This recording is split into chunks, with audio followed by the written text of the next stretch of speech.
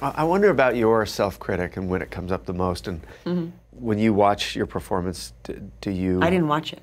I haven't watched it to this day. You haven't? You know, it's a good show. That's what I've been should told. see it. Are you serious that you're not laying in bed at night going, I'm just gonna, it's been a couple of years now, I could watch it? No.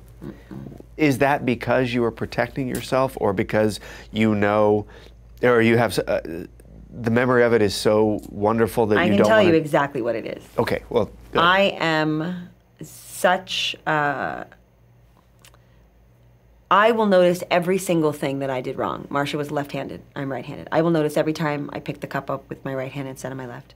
I will notice moments where I'm like, why did they pick that take? I remember there was another one. Like, I will tear it down, and I don't want to tear down the thing that for me was the most special, extraordinary artistic experience of my life, coupled with being the thing that I was the most sort of celebrated for, that I don't want to then like start mailing back statues because I've decided it's shit. Is that true? Yes, I don't want to go, oh my God, how embarrassing.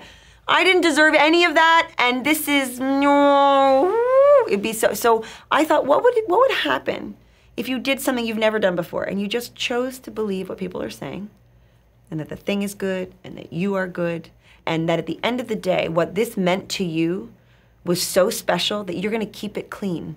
You're gonna keep it safe for yourself and not tear this one down. And it's something I've never done before. And it was just a way of knowing myself well enough to know that I was gonna blow it up in a way that would be so unkind to something that was so beautiful.